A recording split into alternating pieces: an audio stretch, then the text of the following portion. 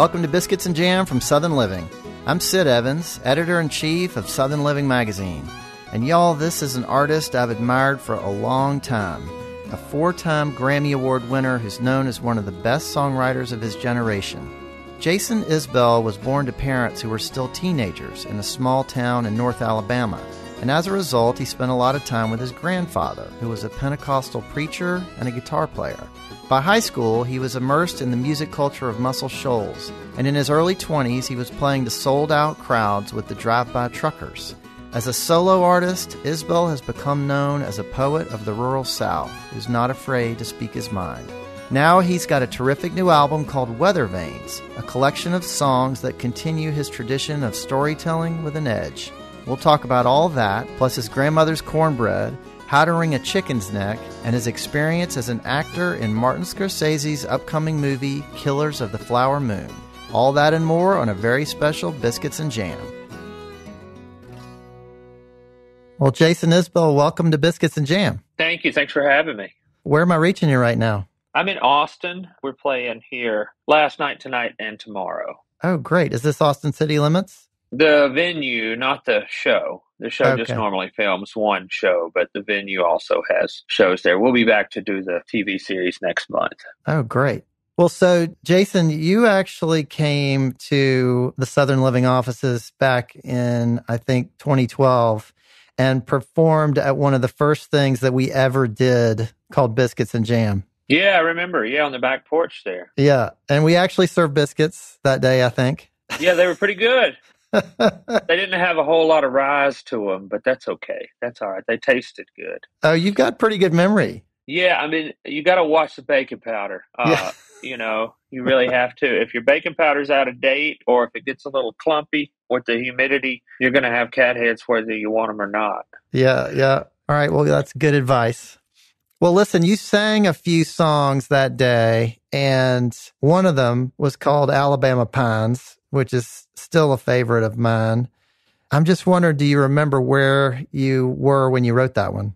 Yeah, I was home in Sheffield. That's when I lived in Sheffield, Alabama. And what was the story behind that song? The song is about feeling like you don't belong and wanting to return to a time when at least your memory tells you that you fit in somewhere. Now, there are things in that song that allude to the idea that maybe that place doesn't exist in reality. It just exists in your mind. You can't drive through Talladega on a weekend in October. Just head up north to Jacksonville, cut around and over, watch her speed in Boiling Springs. They ain't got a thing to do, they'll get you every time. Somebody take me home through those Alabama pines. Well, so you grew up in Alabama. You've written a lot of songs about North Alabama over the years. Tell me a little bit about the place where you grew up. I grew up in Green Hill, which is about half an hour from Muscle Shoals, so right on the Alabama-Tennessee state line. And yes, a very small, just unincorporated community down there. The school went from K through 12. My grandparents lived next door to the school, so I spent a lot of time there at their house. I would walk to school. And my grandfather was a Pentecostal preacher and a musician, not a musician by profession, just he played in church and played with the family. And my dad's brother, my uncle, was a musician. And then I had people on my mom's side that were also, her brother and her dad. And my parents didn't play anything, but pretty much everybody else in the family did. What were your grandparents' names? Carthel and Louise. Carthel. That's one I haven't heard before. Yeah, I haven't heard it either. I don't know that there's another one out there, but they called him Kit for short, like Kit Carson. And this was a Pentecostal church? Yeah, holiness. So it was, under the umbrella of the Pentecost. And were you made to go to church quite a bit? Yeah, but my mom's family went to the Church of Christ, and my dad's family was Pentecostal. My parents we didn't go every week, but I went a lot. And it was a very different atmosphere because the Church of Christ was super quiet and restrained and no musical instruments, voices only. The Rogers girls, Lydia and Laura, secret sisters, went to the Church of Christ that my mom's family went to. I went there about half the time and then went to the Pentecostal church the other half. And I did at some points get my wires crossed, and it would be time to pray and I would start yelling out loud and speaking in tongues. I'd be 4 or 5 years old and my poor mom would get so embarrassed. I remember her saying, stand up, be quiet, this is not that church. They should have said something before I went in. I just thought church is church, but it was a very different scene, very different. Because my granddad's church was like, they had an electric band, they had a bass and drums and all that kind of stuff. It was raucous. And so was that one of the first places that you started playing music? Mostly it was at home because that's what my grandfather did all day, every day. He had animals and tended to them and some crops, just a little small personal farm. And he tended to those, but the rest of the time he spent playing instruments. And so he would play fiddle or banjo or mandolin or something and have me play guitar to play rhythm for him, And it was always these big dreadnought guitars, and I was so little that it was a physical feat, just to try to reach around the thing. And if I would start slowing down, he'd say, you're getting lazy, you're getting the lazy arm. And I would play with him for hours at a time, and he would reward me by playing blues music for me because that's what I really loved. And he would lay the guitar down in his lap and tune into an open tuning and play it with his pocket knife. That was the thing that just really, really got me. Like once I had heard and seen that, I was pretty much done. Wow. Yeah, you don't hear about a lot of Pentecostal preachers who play the blues. Yes, you do. You just have to look in a different neighborhood. Sacred Steel is a legendary tradition, Wow, really? Yeah. Robert Randolph came out of that. Wow. Huh. Yeah, but that's normally like straight steel or pedal steel, But I believe that those two churches and those two forms of music were originally one. The fact that my grandfather called laying the guitar down and playing it in his lap the blues, I think, is a direct reference to what they're doing in the Sacred Steel churches. When that Robert Johnson complete recordings came out, he took me to the record store and bought a copy of that. And I was probably, 11 or 12 years old, and I was just obsessed with it. But he went back and made cassette copies of all the songs that weren't vulgar. And so he gave me the Maxell cassette tapes that didn't have Traveling Riverside and stuff. And then when I turned like 15 or so, he gave me the originals and said, I think you can handle this now. And I didn't have the heart to tell him that I'd been listening to all those songs all along. I figured I'd do him a favor and just say, oh, thank you. Thanks for having faith in me. But it's so funny because, obscene for the 1920s. Lyrically, it's out there, but it's so funny that we've been having that same sort of argument over what you can say and can't say in music for 100 years now. Yeah. And then I had a really good music teacher in middle school who would travel. We didn't have a committed teacher at each school. We had one that went to all the different schools in the county. His name was Michael Nix, and he loved the Rolling Stones more than anything else in the world. And he would come in and teach us all Beatles songs and Rolling Stones songs. And I started asking him questions, and I was, 10, 11, 12 years old.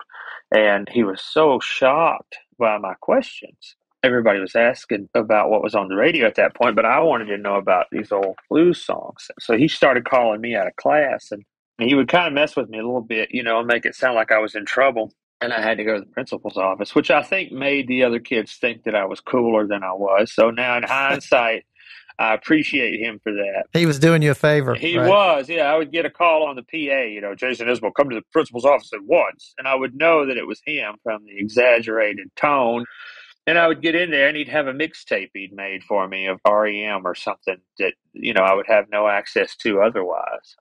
And that was great. That was formative for me. And he's since passed away, but I ran into him a few times after that. He would come and see some shows and stuff like that, which was really cool. Jason, I want to talk about food for a second. And I'm wondering who was the cook in your family? Pretty much everybody. My mom's mom can't make a biscuit. That is a running thing in our family. I think she tried a batch at one point, and they were so bad that they got buried in the yard.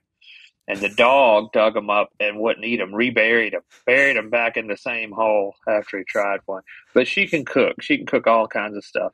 Just not biscuits. There are cooks and there are bakers. And the people who tend to do things by their own rules and the people who don't go by the book, they make very good cooks, but not very good bakers. That's Because very true. the chemistry in baking has to be precise. And if you try to, I think it'll taste better this way. No, baking will show you that you must go by the rules.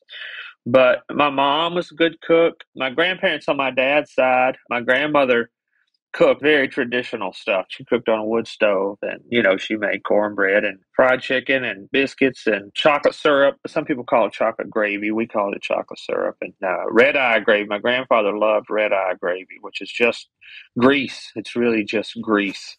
Right. He was tough. He was old-fashioned tough. His top teeth were all fake, so he had the fake palate to hold them in, and he would drink his coffee out of a percolator.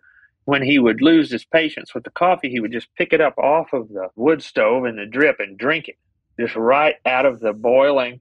I think he just wanted us to know he could do that because the roof of his mouth was covered and the rest of his throat was so scarred that he'd just pick it up and drink it. Put that steel percolator tip on his bottom teeth and drink coffee out of it. I'm not kidding. He would take drip coffee and he would put instant coffee in the cup instead of sugar or cream and stir it up to make it stronger.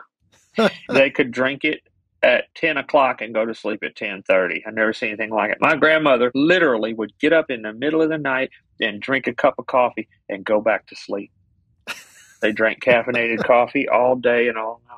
Wow. They don't make them like that anymore. They sure don't. Probably for the best, He would teach me that if I was going to eat farm animals, I would have to learn how to kill the farm animals. So when I was probably my daughter's age, she's about 7, he taught me to wring a chicken's neck. And this is how I learned also not to name the animals. Right. But I found the chicken and chased it around until I finally got it. And I was all sweaty and out of breath. And then, you grab the chicken by the head and you twist it around in a circle as hard as you can. And then you stop and try to snap it like you're slapping a towel. And if you're lucky, the body of the chicken will come off and you'll be holding the head. If not, the whole chicken will fly off and, it'll flop around for a minute and that'll be it. And so he taught me how to do this. And then the next day, he said, all right, I need you to do that to a goose. We're going to cook a goose. And I was 7 That's a whole years different old. deal. It was a very different. Yeah, I was being set up to fail. And I went out and got a hold of the goose. And the geese were mean. They would put their head down on the ground and get that hump in their neck and put their feathers out and make themselves look bigger. But I finally got a hold of the goose and I got to swinging it around. And its neck just kept getting longer and longer and longer. And it was probably, 12, 15 feet long by the end of it. And I was frustrated. I went and got the axe. On my way to walk to get the axe, I heard him laugh, and I looked up. He was on the back porch. He'd set me up. The whole thing had been a practical joke at the great expense to the goose. But that was his sense of humor. And that was his idea of entertainment. That was a good time. That was a good time for him. Yeah. There was a family story about one time they had disassembled a man's cow and the buggy, and they had reassembled the buggy with the cow attached inside the man's house, when they were kids. There was like 12 of those kids, and they were horrible troublemakers. And he carried that with him. He had that sense of humor for his whole life. I had the incubator where I would take care of the chicken eggs until they hatched, and he would go in and inject dye, food coloring, into the eggs, and the chickens would come out pink and green and purple. I don't think it hurt them. Like, they would keep until they shed their initial down, they would be that color. So every Easter would be a surprise. I'd have all these chickens, all these crazy colors. Yeah. Wow. Jason, I want to talk about music and Muscle Shoals for a second. You were born into one of the most kind of magical music places in the world, really. And other than your grandfather, I'm wondering if there was one person who was really a mentor to you when it came to music. There were a lot. Once I got to the age where I could get out and around and go into town and see people play, I remember when I was 13 or 14, they would have like the WC Handy Festival, and everybody would play in all the bars and stuff. And I remember my mom would take me and just beg door people to let me in. And sometimes they would, and sometimes they wouldn't. I would get in occasionally, and then other nights they just wouldn't have the time or the patience for a little kid in there. But we would go see the Decoys all the time, which was David Hood and Kelvin Holly and Scott Boyer and Mike Dillon and NC Thurman. And we would follow them around. And then Barry Billings was a big deal to me because he played at this Mexican restaurant in Florence every Friday and Saturday night. And the thing about Florence was that they had the 5149 law, so you had to sell more food than alcohol, which was bad for venues. You couldn't have a music venue that way. And they would check the receipts at the end of the month and shut you down if you didn't do that. But it was great when we were 15 or 16 because it meant that there couldn't be an age limit. They couldn't kick us out. We're in a restaurant. We don't have to be 21. My mom would drop me off there to watch Barry and Danny Kirsch and Joey Flippin, Mary Mason. And we would stay for 3 or 4 hours and just like order, I don't know, some cheese dip or some tea or something. You know, we'd have about $9 between us and just order enough to where they would let us stay. And George, the owner of the place was called La Fonda Mexicana. It was in Florence. And George got to know us, and we got to be friends with their whole family. And I still talk to him every once in a while. The restaurant's gone, but it was perfect for us because Jimbo, my bass player, would hang out in there, and Chad, my drummer, and Chris Tompkins, who was my best friend then, and he's written like 15 or 16 number one hit country songs now. But we would all camp out there on Friday, Saturday nights, and they'd get up to sit in with them, and sometimes we'd be up there the whole night. It was instrumental for me because I didn't know how to play with a band. I'd been sitting in my room playing guitar by myself or playing with Chris in somebody's garage or something, and this was the first time I had to actually pay attention to the song and play for the song, and I learned a whole lot. Barry was so patient.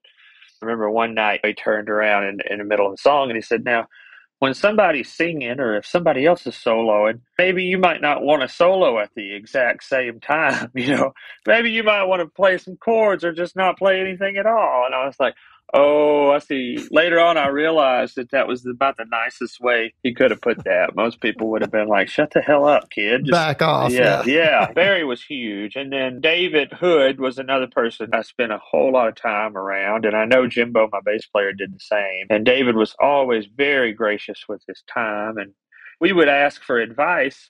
I remember asking David, "How do you do it? How do you get to the point where you're a professional musician? You played on all these hit records." I wanted some kind of magical secret from him, and he said, "Well, you show up on time and you make sure all your gear works and you be nice to everybody."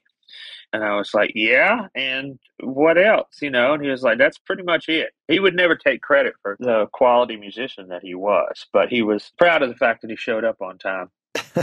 And he was right. That'll set you apart from 90% of the competition if you take it seriously. In every profession. Yeah, right. If you take it seriously and be a professional.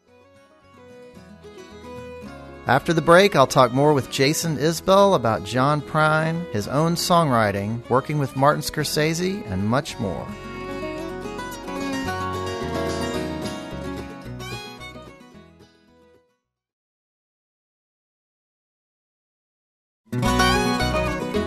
Welcome back to Biscuits and Jam from Southern Living. I'm Sid Evans, and today I'm talking with the Grammy-Award-winning musician and now actor Jason Isbell.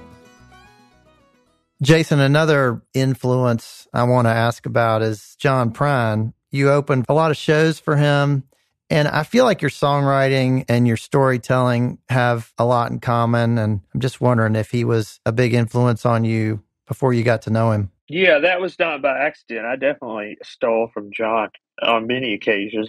I got to know him real well. We got to be really good friends, and I value that time that I spent with John about as much as I value anything. The way he saw the world and the details that he noticed and the things that he allowed himself to be moved by really sort of informed not just his work and his songwriting, but the way he lived, the way he interacted with his family and the people that he cared about. And John was one of the only people who, in his 70s, would be watching the clock on stage because he wanted to play longer. Most people that age were ready to go to the hotel and go to bed, but John was always upset when it was time to end the show, It was a special thing. My mom would play me those records when I was little. When I was a baby, we'd sit and listen to them in the floor of the trailer. So I grew up with John's music being a big part of my life. And then to actually get to know him was about as big a reward as you get in this profession. I mean, it's nice to live comfortably and take care of your family and all that, but nothing really is better than getting to know those people and them turning out to be everything you'd hoped, like John was. Yeah. You know, I interviewed his wife, Fiona, a couple years ago, and she was telling me how John came home one day and handed her a CD, and he was all excited. And he said, "Go get in your car and listen to this right now. Mm-hmm. You are going to flip out." And it was your album, Southeastern. Mm-hmm. Yeah, I remember. Yeah, Fiona's told me that, and I think he tracked my booking agent down in maybe at Arnold's one time when they were having lunch or something. I think that's how we actually initially got to working together. John Paul White was making a record on Donnie Fritz at Gary Nicholson's studio, and John Paul called me and Amanda to come over and sing, and John Prine was there, and Al Bonetta was there, John's old manager who passed away few years before John did, but Al had one of his old muscle cars. You know, he loved the old muscle cars. And they were there, and we met John that day, and we all seemed to hit it off real well. But yeah, after he heard that record, he wanted to do something. We went on the road together, and he also went out with Amanda a lot. She opened for him and played with him at a bunch of shows.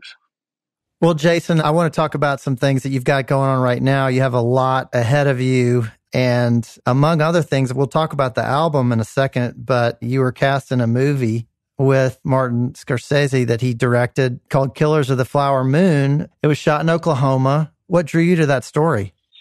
Man, the story is unbelievable.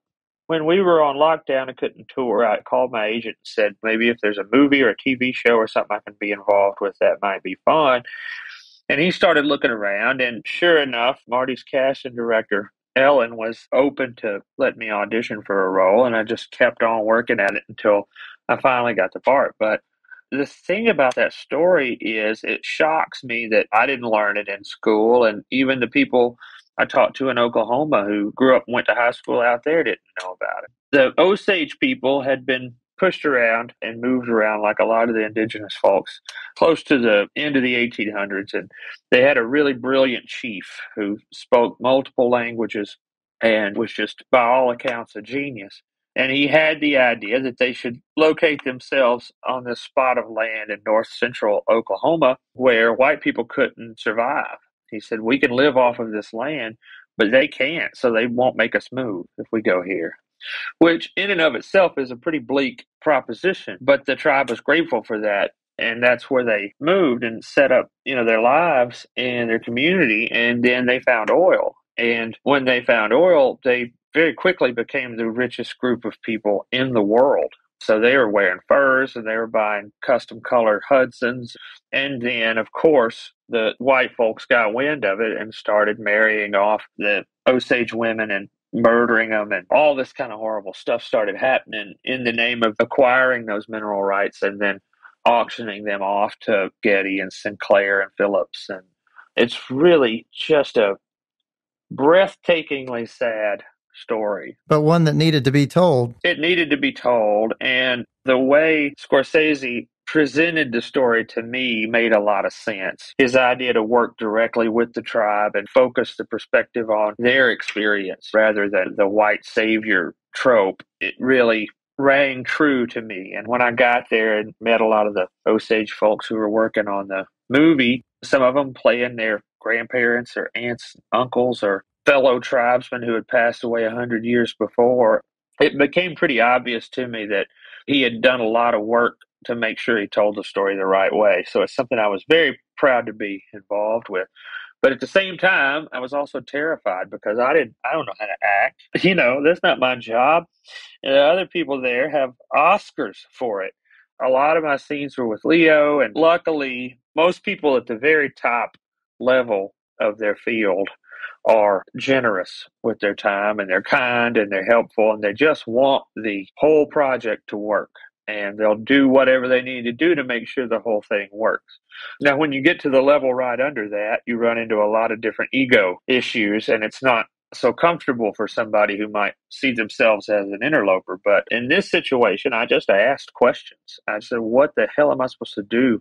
I've memorized everything. I've done all the work that I know to do. How do I deliver this in a natural way? And I got lucky because they were kind enough to guide me, and it became a really beautiful experience. It'll be out in October, I think the 20th of October in the theaters.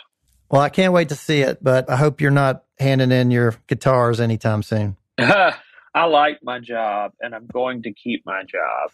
People have asked me if it's something that I would do again, and then I say, well, if it's something like this, and then usually they stop me and they say, there is nothing else like this. Catering is never this good. The crew is not this huge. The trailers aren't this nice. It's not like this. I kind of started at the top in the movie making business, and I don't know that I'm going to do a lot more. But if there's a story that somebody needs help telling, and I feel like it's a story that should be told, then I'll do what I can to help. Yeah. Well, on the music front, Jason, you got a new album out, and it's called Weathervanes, and it's fantastic. I've heard it. Thank you. Thank you. Just so many great songs on that album.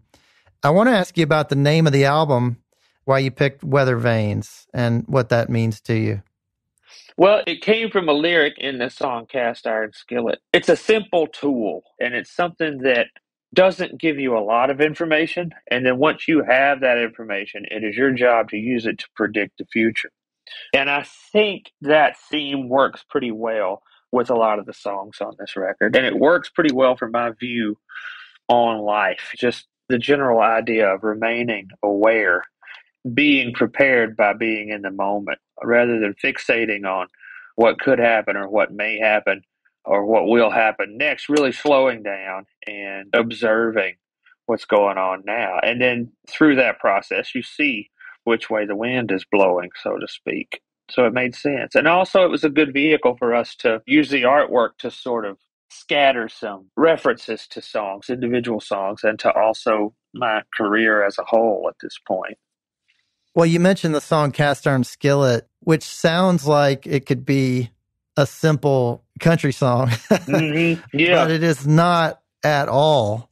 Yeah, I mean, it is a simple song. The melody and the lyrics is simple. Now, the things that happen in the song and the emotions that are discussed aren't simple. But see, they never are. Right. You know, even in what I would call a very simple country song, those emotions aren't simple to the people that are feeling them. One of the issues that I have with a lot of more popular country music these days is I think they aim low and they sort of patronize their audience in a way where it's like, they're just ignoring the fact that feelings like heartbreak are very complicated. And I try to dig in a little bit harder and ask a little bit more of the audience because I think they're perfectly capable of understanding that and handling it. Yeah. It's heavy, though. It's a heavy song because it is about race relations and murder. And there aren't two topics in the South that are more heavy than those, I guess. But you know, those things really happened. Those are just stories from my childhood, from people that I knew, people that I was close to growing up. I didn't have to make up any of those details. Don't wash the cast iron skillet. This town won't get no better, will it? She found love and it was simple as a weather vane. Her own family tried to kill it. Don't wash the cast iron skillet. Well, it's also a beautiful song and beautifully crafted. Thank you. You know, I meant it, and I think that lends itself to make a better song just about every time. Some of my favorite songwriters don't work from a place of technical ability at all, but you can tell that they mean what they're saying, and that's all it takes for me. Yeah. There's another one on there called Vestavia Hills, which, if you're talking about Birmingham, is about a mile from my house. Oh, yeah? It's right down the road here. What inspired that one? So that's a story song, and it's about a crew member, a roadie, for lack of a better term, who has had enough. And luckily, his wife is fairly well off and has a nice house in a nice neighborhood. And it's basically a 3.5, 4 minute way of saying, I don't have to put up with this. I have a nice house and my wife pays the bills and I'm going home. That's basically what that song is. And it's sort of another angle on the cautionary tale because the perspective is from somebody on the outside looking in. He's seeing this artist that he works for falling apart and he's tired of having to clean up his messes and he goes back home. The crew guy is being professional and saying, here's my notice. I'll do this tour and this is the end of it. If you're in a bad shape, you wind up asking more of your crew people than you should. And I've been that person myself in the past. It's been a long time, but I remember how that felt. Well, Jason, you and your wife, Amanda Shires, who is an incredible musician and fiddle player, y'all have a daughter together. I just got to ask, are y'all raising a young musician or is the jury still out? The jury is out. Mercy's really into singing, and she started making up songs, and I think that's great. If I could have my druthers and choose what would come first, it would be that. I just want it to be something that is normalized for her to make up songs to explain how she feels about things. Yeah. And lately, just in the last couple of weeks, really, she's been getting kind of good at it. The other day, we were in Lubbock, and she'd written a song about the prairie dogs. And, yeah, I told her, that's actually really good. That sounds like a song that an adult would have written. But I'm not easily impressed by that sort of thing. And I heard her tell maybe 3 or 4 different people, my dad said this is pretty good, and he's not easily impressed by that sort of thing. She was proud of it. But then she watches a lot of our shows, and we do a lot of like musical excursions. You know, we see how different instruments are made and that kind of thing. So it's very much a part of her life.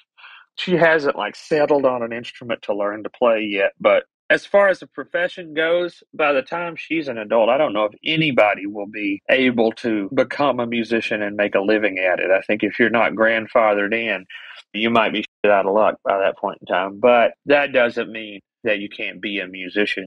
So I do expect it'll be something that's a big part of her life one way or another. Yeah, well, I hope so. Yeah, it's a great way to tell people how you feel. It just really works for that because you can kind of hypnotize them with the song aspect of it and the rhyming and the music. And you kind of lull them into this sense of paying attention to you. And then you can tell them things that you wouldn't normally say in a conversation. Yeah. Well, Jason, I just got one more question for you. What does it mean to you to be Southern?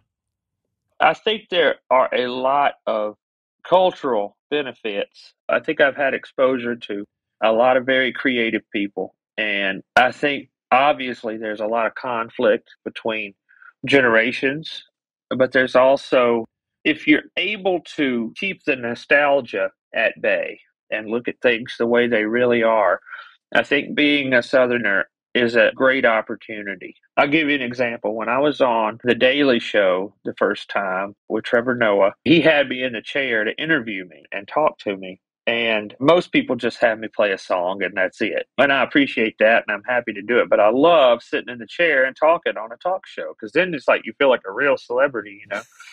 It's not just like the court jester for the last 3 minutes of the show. You get an interview. It's a big deal. And I remember we were talking about the political climate in Alabama and Tennessee. And so many people said that that is the first time that they'd ever heard of me. And what really caught their attention was the fact that the things that I was saying did not line up with their expectations of my accent. You know, they would hear my accent and they would think, wait a minute. What is he saying? That doesn't make sense. People with that accent say the opposite of that. I saw that as a huge opportunity to really show people that we have more in common than we have that separates us, and that you can't judge a book by its cover, and that always makes for more interesting people. I'm grateful that I'm from the South because it gives me the opportunity to develop my personality in a more complex way than had I been from another part of America or another country. Well, it's definitely complex down here, that's for sure. And just the music, man. I mean, it is. But one of the ways that we've always attempted to deal with that is by making music. And there's no better region in the whole world for the kind of music that I like. So it's like winning the lottery being born where I was born because I was exposed so early and so consistently to really about as high quality art as anybody in America has ever produced.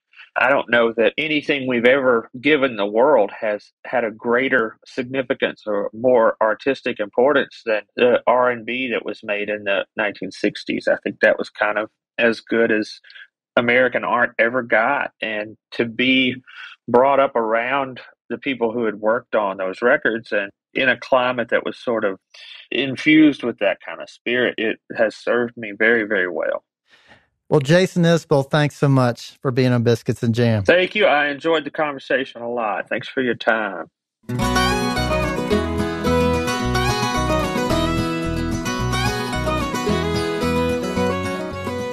Thanks for listening to my conversation with Jason Isbell. Southern Living is based in Birmingham, Alabama. Be sure to follow Biscuits and Jam on Apple Podcasts, Spotify, or wherever you listen, and we'd love your feedback. If you could rate this podcast and leave us a review, preferably a nice one, we'd really appreciate it. You can also find us online at southernliving.com/biscuitsandjam. Our theme song is by Sean Watkins of Nickel Creek. I hope you'll join us next week for my conversation with Asheville, North Carolina chef Marwan Irani, who's known for his James Beard Award-winning restaurant Chai Pani and his spice company Spice Walla. We'll see you then.